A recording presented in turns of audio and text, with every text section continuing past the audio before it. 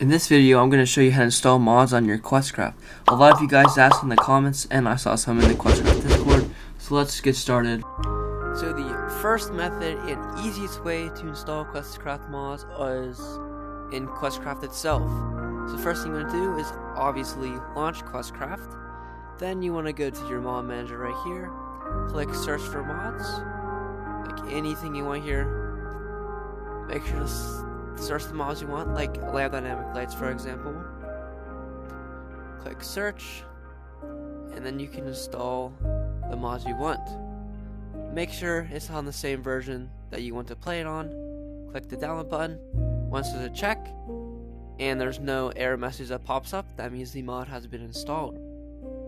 For example, like this might pop up. This means it doesn't support it and you have to use a different version or just not use it at all. That's how you install mods on your QuestCraft in QuestCraft. The second method for modding your QuestCraft is using your computer or your phone that has a USB-C port by going to Modrinth or CurseForge and also using SideQuest.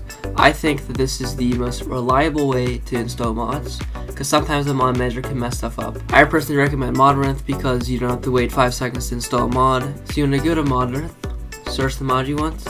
I am interested in getting Wind Hills. I'm going to click the download button. Make sure it's Fabric. Once that's downloaded, open SideQuest. You want to also open a file explorer window. I'm going to move this to my second monitor for now. We're going to go to this folder icon up here.